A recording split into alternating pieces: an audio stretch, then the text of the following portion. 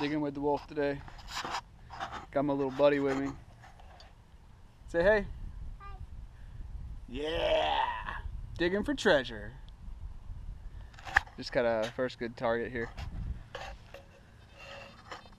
I'm using the XP Deus stick. I mean, a new little toy to play with. Just got a eagle eye button.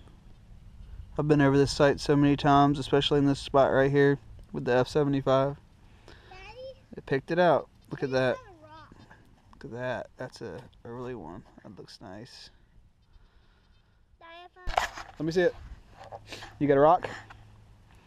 Cool. I got another rock. You want to see what it looks like?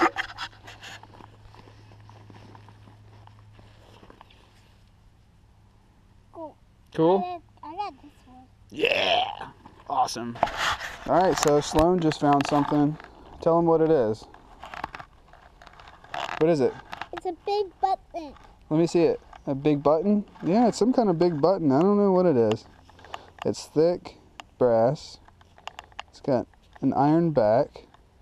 It's real heavy. It's very old. I don't know, buddy. Good job with the pinpointer. All right. Pound it. Alrighty. Alright guys. I'm pretty stoked about this one. I just got a little signal here. And it was jumpy and it's kind of a double hit, so I haven't checked the hole yet, but this just popped out. I didn't know what it was. I'm trying to get it here out of the scent. But then I flipped it over and I think that's a 3-cent piece.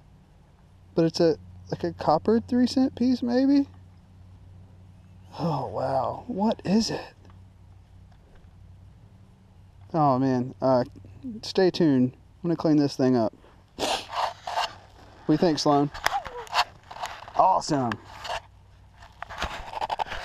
I don't know if this has ever happened in the history of metal detecting, but I just dug that 3-cent piece, the copper, and in the same hole, there's a silver 3-cent trimming. I'm not kidding. Look at this thing.